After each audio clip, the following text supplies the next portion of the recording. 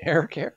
Oh, I think that's probably a better idea. That's a better idea. I think people and the way that their hair look is probably much more better than, for example, this Obamacare where people are getting so involved in their health. And I realize that with healthcare, there's life and death issues, but what good is life and what good is death if you don't have a really good head of hair?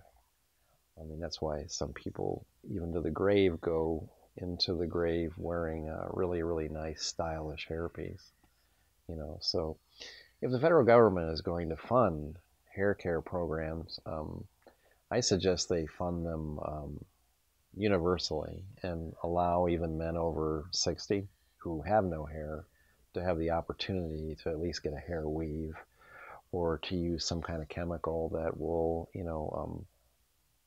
bring on a little bit of hair for them because sometimes people ask me why, and I'm just kind of a hairy guy.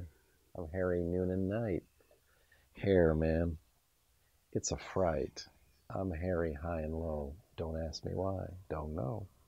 But I'm loving it. I'm loving the long hair. The new Capo Kevo hair. Yep. And the government's going to fund this, baby. Fund it fully. And it's going to be a full head of hair.